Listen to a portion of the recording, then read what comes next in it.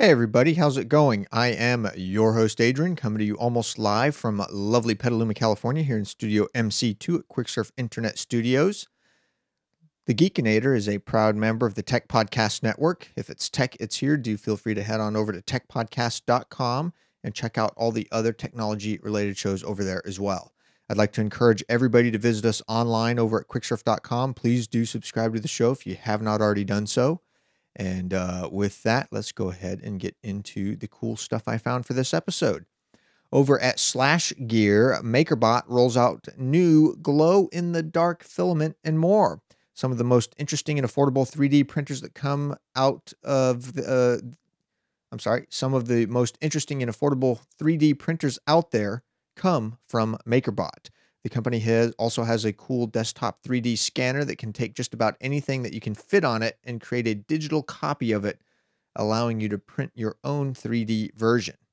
Now, they've announced some new filaments that are shipping, giving owners of the 3D printers new colors and artistic options. It's pretty neat. Definitely check it out. So there are 3 new filaments that will be available online and in the retail Makerbot store in New York. They're made with a special phosphorus dye, and it's called the Makerbot Glow-in-the-Dark PLA filament. How intensely they glow depends on the intensity of the light used to charge it. So pretty cool. Definitely check it out. From coolestgadgets.com, Swann Security announces the Bubble Bomber Mini RC helicopter. A global leader in monitoring solutions, Swann Security has just announced something that will border on the fun side of things. After all, isn't there a saying that goes something like this? All work and no play makes Jack a dull boy. Make sure that the security line might be fun despite an air of seriousness about it. Swann Security has unveiled their new Bubble Bomber Mini RC helicopter. So it will be able to offer security staff a fun and unique way to carry out missions of their own, where it will arrive complete with the most recent and cutting-edge features of modern remote control helicopter. Apart from that, it would also be designed with Swann's Easy Fly gyro technology, so that's a snap for new users without any experience to take to the skies in a jiffy. So you can get them over at Fry's Electronics. They are $59.99 a pop. The Bubble Bomber has been named so simply because it will arrive complete with a bubble solution and an injector that will be able to squeeze the liquid into the helicopter's undercarriage. So pretty cool. Definitely check it out, especially if you're looking for some, entry-level remote control helicopter fun. From Ars Technica, Google Fiber now explicitly permits home servers. Commercial servers are still off limit, but a business product is in the works. Google Fiber's terms of service now reflect what Google has been unofficially saying.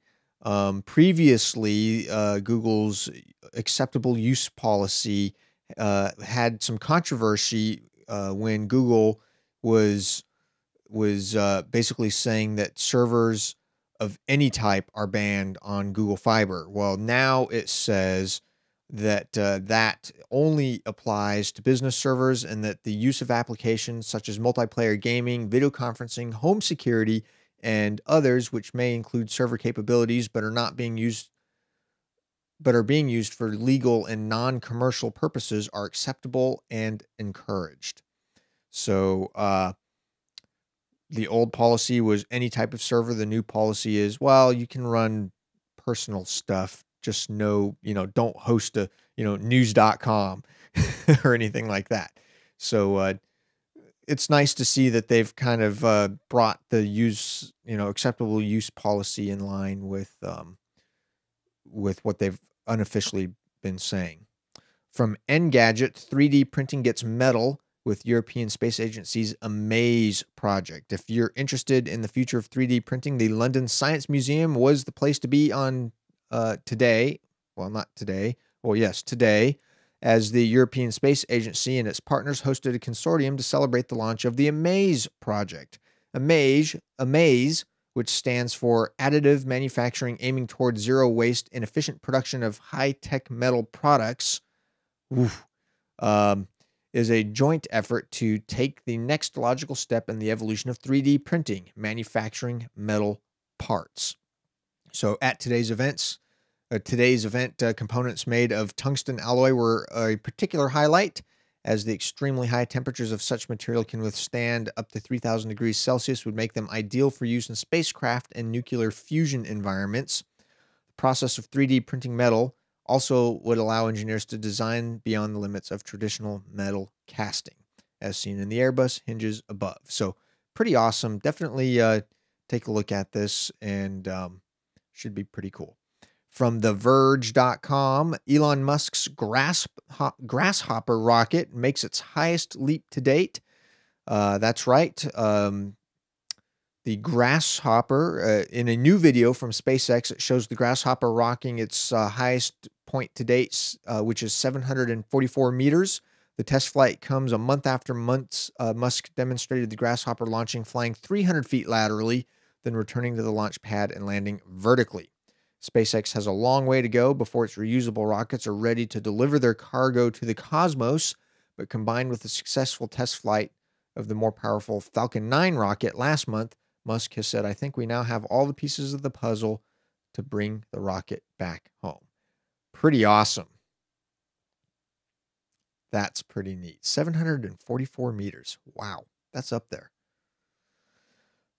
From Hackaday, Raspi Z-Wave automation is automated. Home automation keeps popping up here at Hackaday. So Christian Zatunel has decided to share his Raspberry Pi-based system with us. This build takes a firm stance on the automated side of the automation versus control debate. No user input, meaning that there's no user input necessary.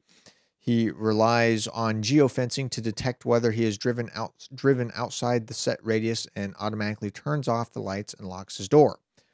So it takes advantage of Z-Wave products, which are your typical wireless remote control gadgets, but tacks on a third-party Raspberry, which is a Raspberry Pi board, to give it control over off-the-shelf Z-Wave devices.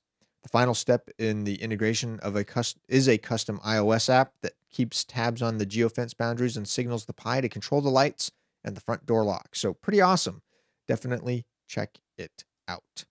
From Engadget, camera showdown iPhone 5S versus the iPhone 5 have been tested in the wilds of Patagonia. One of our favorite travel photographers, Austin Mann, snapped up an iPhone 5 and flew to Iceland last year in order to pit Apple's latest flagship against its prior king in a bitterly cold camera test. This year, Mr. Mann hopped on a flight down to Patagonia in order to pit the iPhone 5S's sensor against that of the 5. One of the more remarkable findings was the dynamic exposure applied to panoramas with the 5S. In his testing, pans that involved dark and light subjects were accounted for properly without the use of high dynamic range. The result was a far more evenly lit panoramic image, whereas prior iPhone cameras tended to blow out a portion of the image to compensate for another portion. So one of the other things is the dynamic range of the 5S is said to be markedly better than on the 5. In post-processing, images taken with the 5S maintained integrity far better than the 5 when using Snapseed to recover details lost in the shadows. Not surprisingly, shutter lag has gone from impressive to non-existent, and the 5S's burst mode is intensely useful, particularly if you're shooting a lot of action. So pretty awesome. I would expect Apple to start, in terms of resolution, I don't really, 8 megapixels is pretty good resolution for the vast majority of what you're going to be taking a picture with on your camera. I really kind of more than anything expect Apple to start pushing the dynamic range of the cameras. It would be great if, 8-bit pictures, 24-bit pictures, which is 8 bits per color pixel in red, green, blue, that's 8 stops of dynamic range. Technically, it'd be great if they could get, actually be able to capture that much dynamic range. Just think, you're starting to get close to what is acceptable dynamic range for human vision, simultaneously 8 stops of dynamic range into your eyeball is actually kind of stressful. If you actually really are getting 8 stops of difference between the brightest point and the least brightest point at the same time, that's a lot of dynamic range. Anyway, should be pretty cool. Definitely check out the review, especially if you're into photography.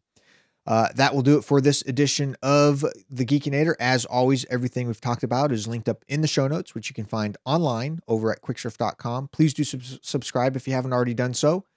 And for those of you who have, thank you for subscribing. And with that, I will see all of you on the next episode. See you then. Bye.